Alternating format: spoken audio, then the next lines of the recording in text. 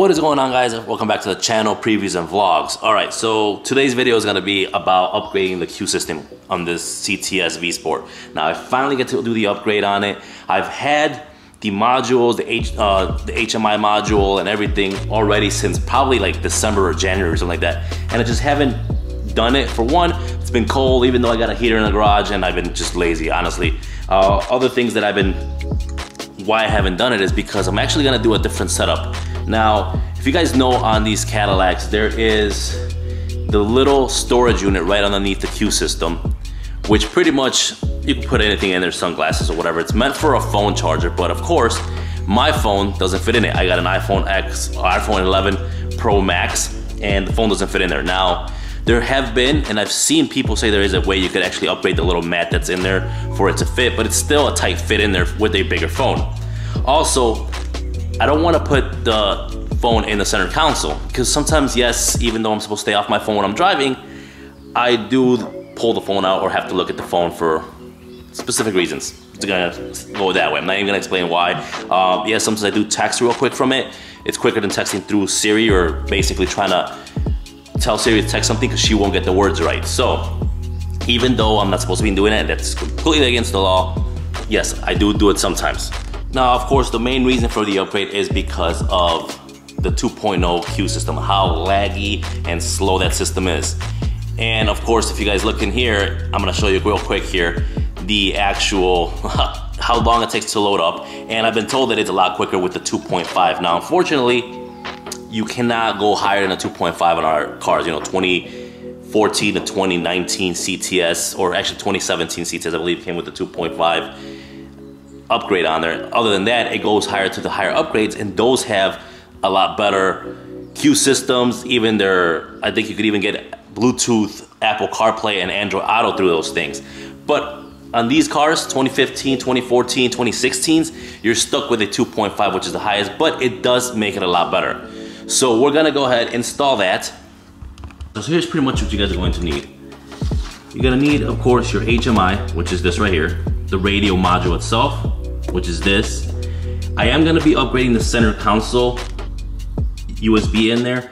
Now, my USB currently has, of course, a SD card, which I've never used, but I'm upgrading it because the way this charger works, it is not fast charging. Now, if you guys seen one of my other videos where I had installed the PROCLIP mount on there, then you notice I use wireless charging on my phone. Of course, my phone has the little magnets back there to hook up to the Scotch mount that I use to hook up to that. Now, I'm gonna be changing that to the PROCLIP, which is, yes, it's big and bulky, but the reason I'm doing that, again, it's gonna have a wired connection, which is gonna charge. With this charger, it's gonna charge a lot faster, and I'm gonna be able to use Apple CarPlay, while at the same time, the phone will be right next to the radio. Now, even though a lot of people are like, well, if you're gonna have the, you know, Apple CarPlay, why do you need your phone? Again, I do still use the phone sometimes, and it's a lot quicker if you're responding to something. I'm not texting while I'm driving around. I do sometimes pull up at a light and then I text real quick back. But if you are texting while you're driving, which you're not supposed to be doing, you know, shame on me. But it's quicker to respond through a text than actually respond through the CUE system. I'm using them. I want to do the upgrade is because I want it, of course, to be faster, and I do like using the maps on the system, and the map on the CUE sucks to type up something or to anything like that when it comes to that. So it will give you Apple CarPlay accessibility.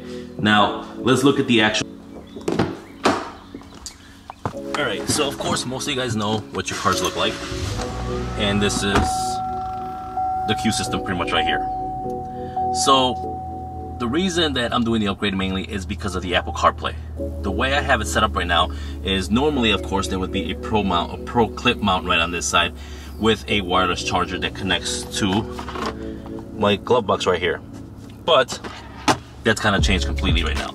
What I'm gonna be doing basically still a ProClip mount, but it's gonna be an upgraded version, bigger, bulkier upgraded version, but it's still gonna be a ProClip mount. Now, there are a lot of options for you guys out there. You could do the 2.5 upgrade. Now, I found this actually upgrade through a Cadillac page on Facebook, Cadillac CTS V owners, and they have every year around November, around that time there, they have like these giveaways where you enter a raffle, and you know, you pay whatever, 20 bucks, and you can pay that, like, if let's just say they actually had some real cool stuff in there. One was the CUE system. They had, of course, parts from Savage Cadillac. They had a setup for wheels and tires. I mean, and that one, of course, depending on what you're raffling off, the price of each raffle is higher. But you could enter that. You say they'll save 20 people, and it's gonna be just $60 raffle. Let's just say, if you could enter it like 20 times if you want to just take the whole raffle. At that point, you're pretty much paying for the actual product. But there are raffles, and that's how I won this CUE system. So actually, honestly, it cost me about $30, or I believe it was $30, to do this upgrade, because I've won the raffle. I think I entered maybe once, but still, I won the raffle and ended up getting this upgrade. So that's why I'm doing the upgrade as well. I was gonna do this to begin with and pay the whole, I think it's $600 to do this, but I ended up just winning that raffle, which I was excited about. Which I was excited about. Anyways, so like I said, the main reason, of course, is because of I want the Apple CarPlay on the car. And again, there's other options up there. There's a Phoenix radio, which I have a few guys that I know on Instagram and on my Facebook pages. One of them is the Bat Caddy. Check his link out. But this is his Cadillac radio setup. The way he's got it set up is Phoenix radio, actually. It looks like a Tesla style radio. It replaces the entire system. The whole system is replaced. And it controls your heated seats, it controls your AC, and there's other options for it. You could actually even get a adapter for that radio to have Bluetooth Bluetooth Apple CarPlay, which to me is awesome. At this point in time, I'm gonna keep this set up. I like the way this system looks. Since I laid eyes on it when I first saw these cars, this third generation of Cadillacs come out, I love the way it looked. So I'm gonna keep it for now. I might upgrade in the future, I'm not sure. But again, for 30 bucks to get the 2.5 system on there for a little bit faster and the Apple CarPlay, you can't beat that. Anyways, another reason, of course, that I want to keep this is because of this cubby hole. In here, I have my iPod and my phone, which would connect there. It doesn't really fit in there, especially if you plug it in to the USB connector at the bottom. Once you plug the USB connector, the phone definitely won't fit in there because it'll hit the sides of this. So that's why I use an iPod in there for my music that I have stored. Now, I do stream a lot of music as well, which I go through Bluetooth to that.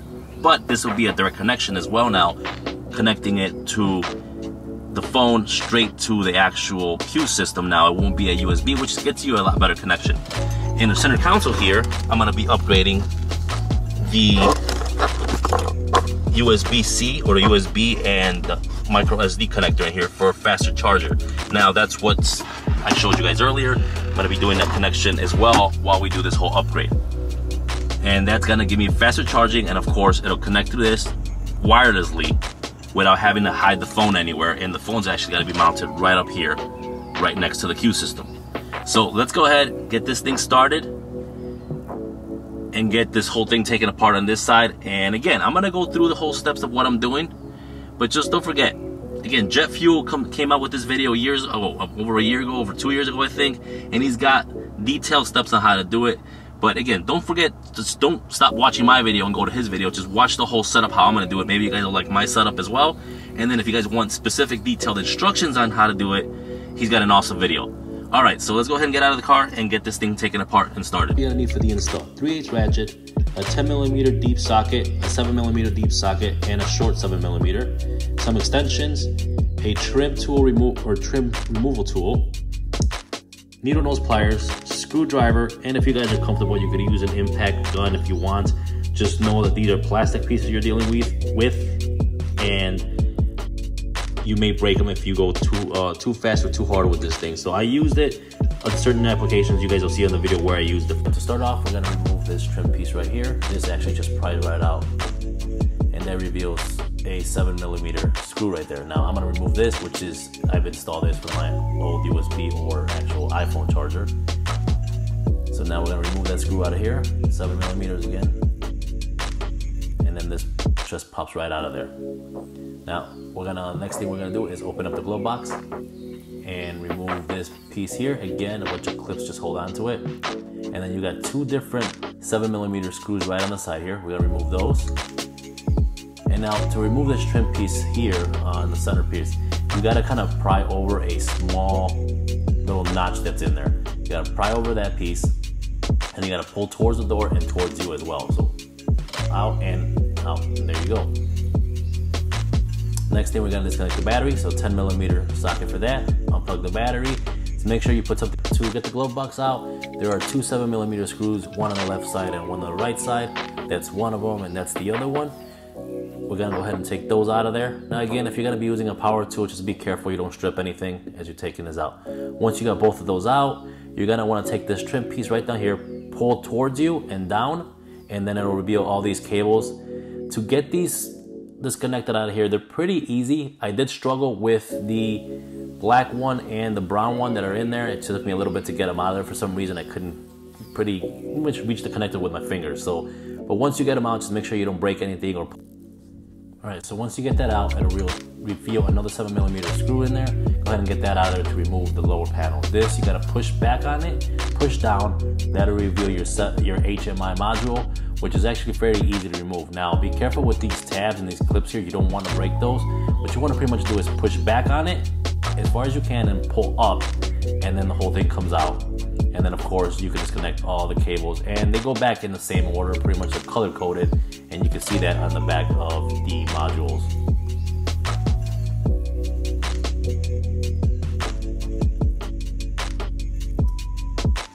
Alright, so once that is out, now we got to remove the airbag. So there are two 10mm bolts, or nuts actually, holding this in there.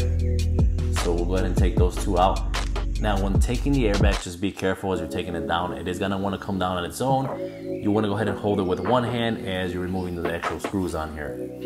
Now once you get it all out, just go ahead and move it out of the way. Now be careful not to, of course, damage the wiring on it. Just go ahead and put it straight to the side, and that'll reveal another 17mm bolt to get the glove box out. Now here you have 1, 2, 3, 4 more bolts that actually have this glove box held in here. So we're gonna go ahead and take those out of there. Also, there's usually a bolt right here that holds on. Now this came off when I did the micro filter on this car. So let's go ahead and remove these bolts out of here.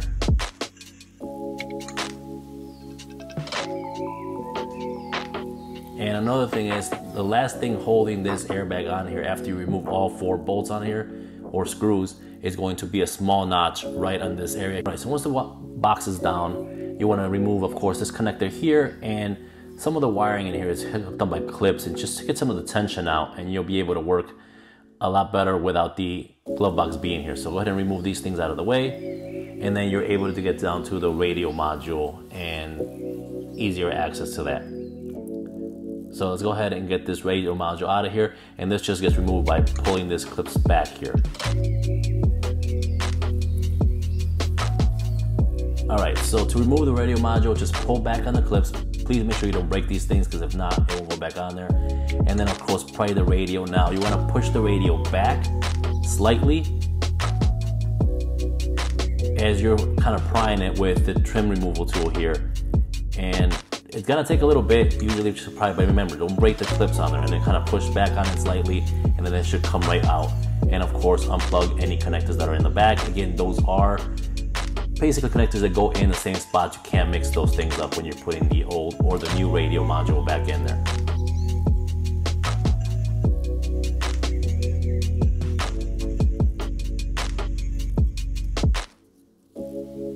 So real quick here, I'm at the point where I pretty much got everything off for you guys and showed you exactly how kind of to get everything off. Like I said, pretty much showed you every screw and everything that comes out of there. Now, one of the couple things is when you are pulling that last module out, there is a big wiring loom. This big loom right here that kind of gets in your way. You got to kind of push everything back and out to pull everything forward.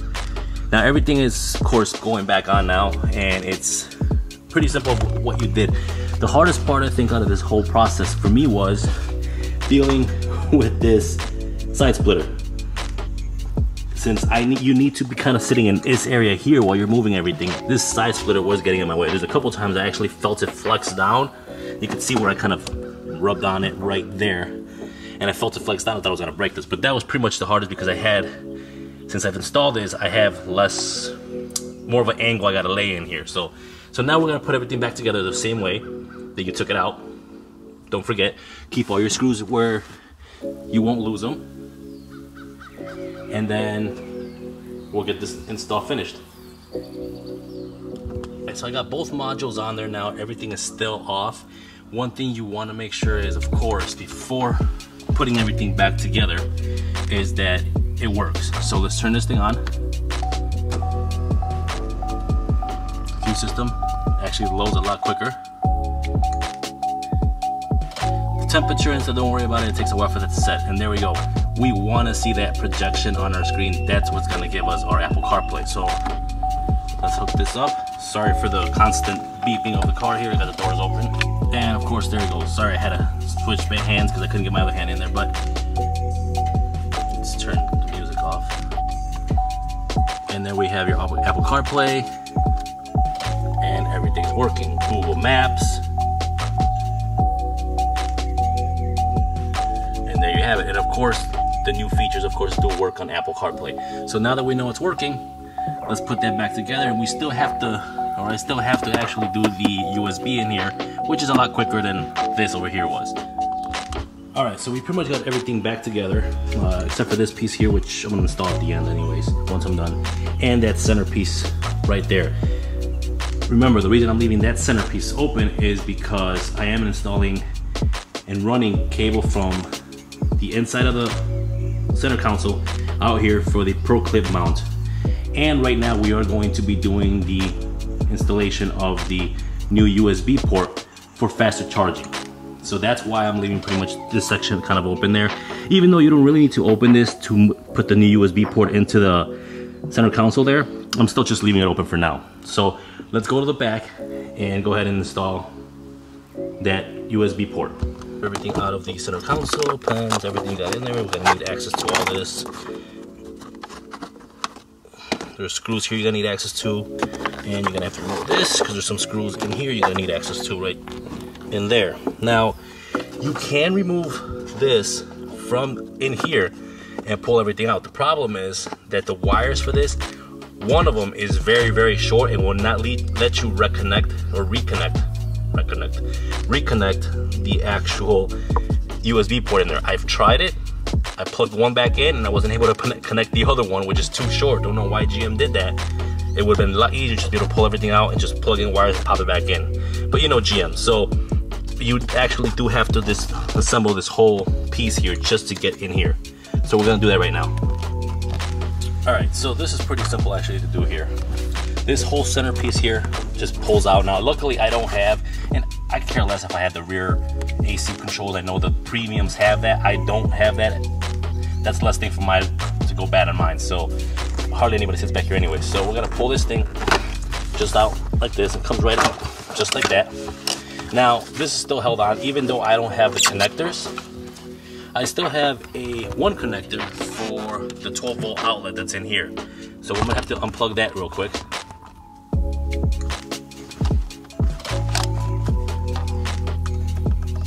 All right, once you remove that piece there, of course, now there are cars that will have more connectors in here. Of course, you gotta get every connector out for the rear AC controls. Again, mine didn't, just have one little connector for the door or the actual 12-volt outlet. Now there's two screws right in here and in here, so you get this top piece out of here. Now, you could actually reach those with just a regular screwdriver. You don't need any weird actual screwdriver.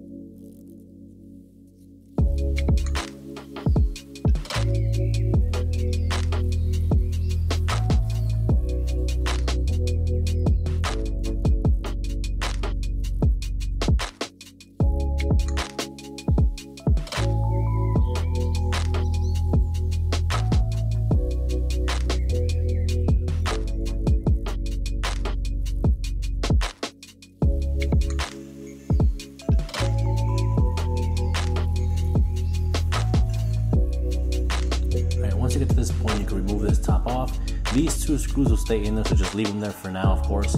We're gonna remove 1, 2, and 3 screws which are inside, of course, the center console. Once you get those screws out of the way, the center console will just come up, so we'll go ahead and get those taken care of right now.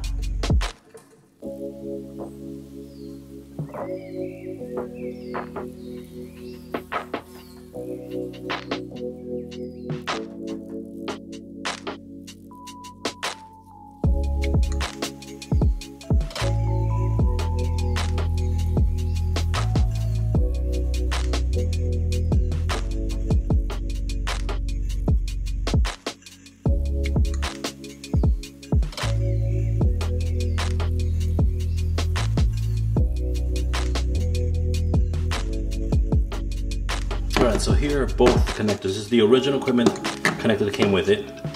And this is the one that I found, of course, on eBay. So this is going to give you more output to charge. Again, you lose the SD card with this, but I never even used the SD card on this thing. So to me, it doesn't really matter. Big difference is on these, the connectors are pretty much the same. Just the big difference is the plastic clips. This has metal tabs on there. And of course, you know, one's white, one's black. This actually match better going inside of the dash or the center console. And this one's a faster charger. And all I need is 1 USB plug for what the way my connection is gonna be. So putting this back in, of course, is the reverse of what we just did.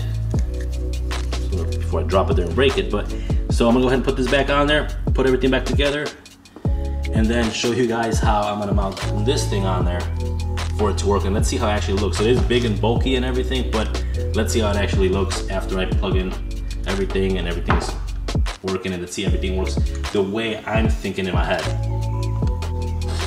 All right, so I got the new USB in the car already, which is, again, takes 2 seconds to put it back on. Let's make sure that this works the way I want it before I plug everything in, because I am gonna be doing where the wire is gonna be completely hidden from everything, so you won't see this wiring. I'm hoping that this wire is long enough to reach what I need it to reach. Now, they sent it to you with this connector, which we're not gonna be using that. We're gonna just take this zip tie off. All right, so once we get the zip tie off, let's go ahead and go to the car and test this thing out.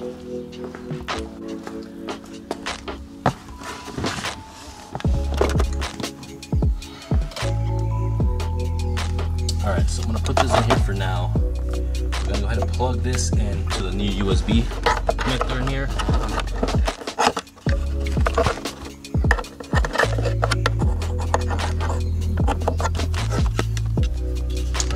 In there, we're gonna dock the phone, and this case, now this holder from PROCLIP is actually a one with that lets you allows you to put it in with a case. There are ones that if you don't have a case on your phone, those, or if you have like an OtterBox case, they have a thicker one or a bigger one that actually fit an OtterBox case. Now this is adjustable, so you guys know this does open. And I'm trying to do it here with one hand, but trust me, it does open up to be able to fit both phones. You need both hands to open this clip up here. Let me see if I can set the camera down here where I can show you guys.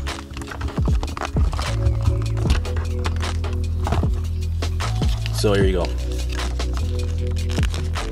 So it does open up enough to be able to fit the phone right in there, dock it.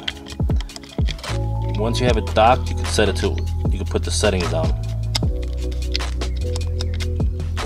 All right, docked, and then make sure you just put it to whatever the size of the phone is, of course, and you're good to go. And now it'll slide in and out whenever you need it to use. So now that that's connected, let's see if it works the way I need it to work. So first of all, we got power. Now let's see if the CUE system picks it up. There's the projection. Click on that. Okay. Make sure we gotta unlock the phone, of course.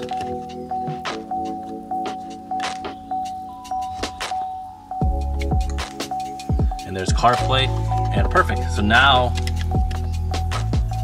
it works just like I planned it. So now this is gonna be sitting right here. So I'm gonna go ahead and hook everything up here for you guys and show you how this is actually gonna work. So this is actually pretty cool. So it's charging the phone, at a 50% faster rate than the original equipment USB connector in the car would have done. I got Apple CarPlay, and my phone is gonna be set up right there. So I'm gonna put everything back together. What I am gonna do here is I am gonna drill a small hole at the bottom, right in there, in that very corner, to be able to run this wire through there and through this side here that I left open, to put the PROCLIP mount right here, and you won't be able to see any wires running through other than the PROCLIP mount wire that'll come out, just maybe about that much of wiring in there. So I'm gonna go ahead and do that right now before I put everything back together and finish this install. All right, so you guys know where I'm at here with this. Pretty much everything's back together. Center console's back together. The PROCLIP mount has been mounted onto the car with the charger. And I ran this wire right through here, came up behind here, and of course, this is the only part you're gonna see of the wiring. Wish I could have hid this a little bit better. One thing about me and wiring, I don't like wiring hanging all over the car, so I always try to hide anything I do when it comes to wiring as best as possible to make it look as original equipment as possible, even though we know that is not an original equipment mount. But I'm gonna finish putting these clips back on, or the trim pieces back on. I need to put that piece on, and this whole install, the CUE system 2.5 upgrade with the new USB charger and the PROCLIP mount on there is done. So let me finish that up and I'll be back with you guys in just a second. All right, so now that we're completely done with all this, and I do want to apologize for one thing. When I did the center console install for the USB port, I thought I was recording how I took off the USB port and how I put the new one back on. Completely missed all that. It is very simple to actually do. Once you guys get in there, you will notice that it's not very hard to actually pull out the USB port and put the new one in. And I apologize for that again. I should have done that by step, but I did not record it. I thought I hit the record button. But anyways, now that the install is done, I'm gonna show you exactly how this whole setup here works. So of course, you grab your phone, or my phone in this case, and we're gonna slide it right into the port, charge it. Now it's charging right into the actual dock there. And right away, it picks up Apple CarPlay. So this was my whole way I was trying to set this up, where I didn't have to, you know, hide or put my phone away into the center console or inside the cubby hole in here, into this little storage compartment in here, because I have my iPod in there. Now, thinking about it, I'm actually gonna get rid of the iPod. I got a 512 gigabyte phone here, and I'm gonna take all the music that's in the iPod, put it in my phone. That way I have both things all in one device, and I don't have to have anything inside of here. Because simple as this, when you open this, it does hit it, you know, it gets in, this does get in its way because it is a little bit bigger. Of course, you can move it this way, and you get a little bit, of course, room, and you gotta move it back this way. But you know what?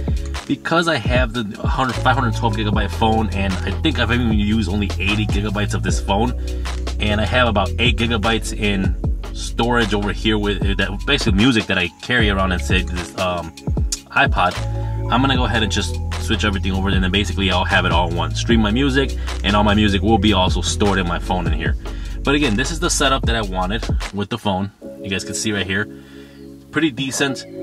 I got my phone right there, I can still see my phone, and I have my Apple CarPlay now on here.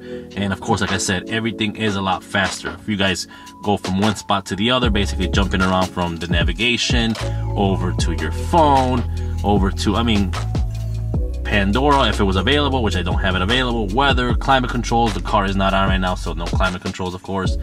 I don't have rear climate controls, so I don't have those controls in here. I've heard that if you, on some of these, you don't have those, that option is gone from what I've heard, or it changes or something. So to me, it doesn't really matter, but you get the extra SMS text bubble in there, your OnStar, your traffic and stuff like that. So by doing this switch, it does make everything a lot faster. And you can see here, even just the actual movement of the map itself makes it a lot faster. You reset it, it just responds a lot quicker by doing this 2.0 to 2.5 upgrade.